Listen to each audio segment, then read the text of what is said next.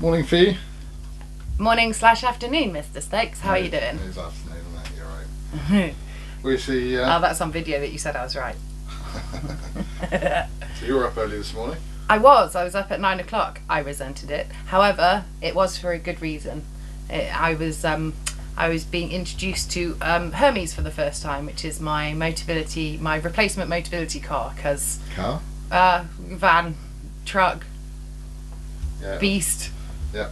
Any of the above, really. So I see. My problem is I've been using a manual wheelchair for oh god, ages now actually.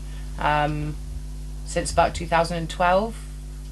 2012 was when I got my manual wheelchair, Pegasus, and unfortunately my health's kind of gone slightly tits up since then. Mammary skyward, sorry, and that's meant that I've had to use an electric wheelchair, so hence Sisyphus. And unfortunately Sisyphus, well, me being quite tall and Sisyphus needing to be tall for me, I had to have the full-size wheelchair, because apparently most of them have the mini size, which I didn't know about. But the problem with that is it's quite tall, isn't it? So I think because you had to get rid of, we had to change for Sisyphus because it was an electric assisted manual wheelchair, and that was too much. So you've moved to Sisyphus, full joystick control. But of course that means it's because you're tall, it's a much bigger wheelchair, and it didn't fit. There was no chance of it fitting in the car. Well, I even remember the motability guys when they came round and they saw the wheelchair and they're like, "Oh, that's a big one." I was like, "Well, I did say it was big." They're like, "Yeah, but it's really big." I'm like, yeah. Yeah. So you've had to move to a bigger vehicle. Mercedes Sprinter, because Mercedes Sprinter is the only car that fits my wheelchair in. Mm-hmm. So you know, on the plus side, at least I went from Citroen Berlingo, where they didn't even give me car seat carpets. Your new van looks just like this. Yeah. Then and this is the good old boy that we had before. And yeah, it looks a bit like the Starship Enterprise, and it's very cool because it's very good because you've got a remote that you can use to open the doors, and the back ramp comes down so that I can actually get in there all by myself, as pathetic as that sounds, and then I'll be able to dock my wheelchair. So it's been taken away, Sisyphus has been taken away with the motability van, so that he can be fitted so that there'll be a docking station, so there'll be the wheelchair basically, and then they'll have a docking spike. Thank you. I should probably stop doing that action as I'm saying it, shouldn't I? Docking spike. I'm trying to think of not doing that action now. And then that docking spike will then lock in with a docking cap. Thank you. Fuck. I can't think of a better move than apparently this than that. I just cupping. Yeah, we'll go with that. So yeah, that will kind of attach and then lock in, and that means that it will be safe for me to drive with the wheelchair all safely secured, and it'll have tie downs just in case. And then I have a chair that moves back basically so that I can transfer straight over to it, and then raise myself up, and then drive forward into the steering wheel.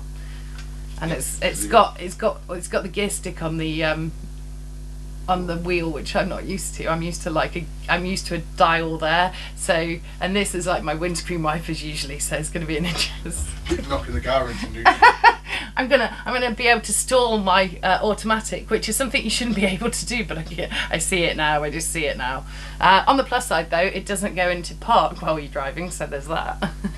But the guy Rob was he was a really nice guy actually, and I have to say actually the company SVO have been bloody fantastic in keeping me updated with everything.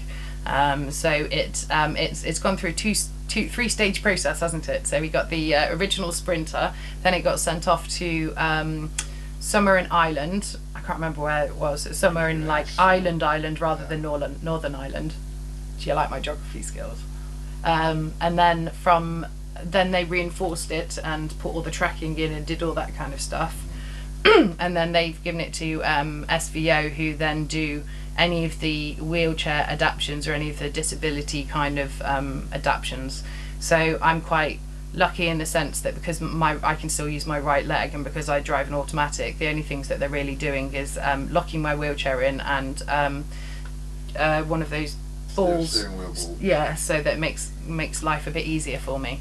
So yeah, and I said that they may as well keep the wheelchair because they're in Colne, which isn't too far. But I said there's no point in having the wheelchair because I can't really do anything with it at the moment anyway because I've only been able to go locally. So yeah, next Tuesday. Thursday. Tuesday, they rang me up. Tuesday at 10 o'clock. I'm telling you this now. Tuesday at 10.